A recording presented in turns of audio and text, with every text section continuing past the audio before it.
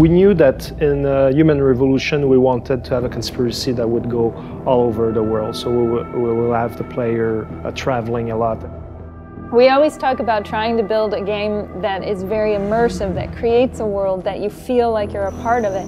And the city hubs provide a lot of exploration possibilities.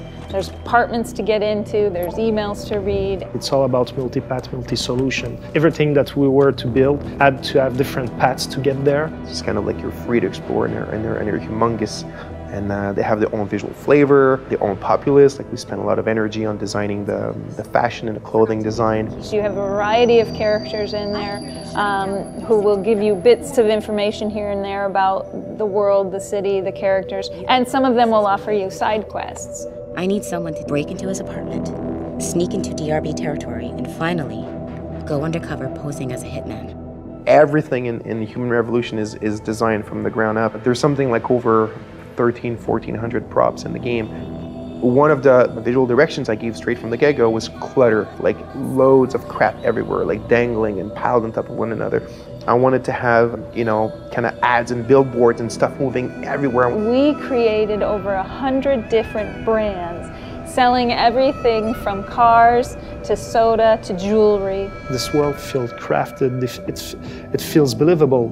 The analogy was to say that on the 20th century, cars were king, and on the 21st century, augmentations are king. There's a very strong force in the city, Seraph Industries, that feels that these augmentations will propel the city to a new birth and a new prosperity. We created a company called Picus Communications that is the global leader in news and entertainment. And we were looking for a place to put Picus, and we thought, well, Montreal, Canada is one of the best places to put it. This is Eliza Kassan reporting to you live from Picus. Picus' main broadcaster is Eliza Kassan. She delivered the news to the four corners of the earth. She spins the news, she has an opinion. It is a city that is a two-tiered city.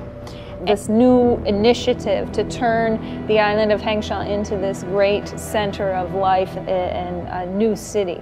And one of those companies was Tai Young Medical. Having the Tai Young Medical kind of augmentation, it's hip, it's the kind of thing that people should want.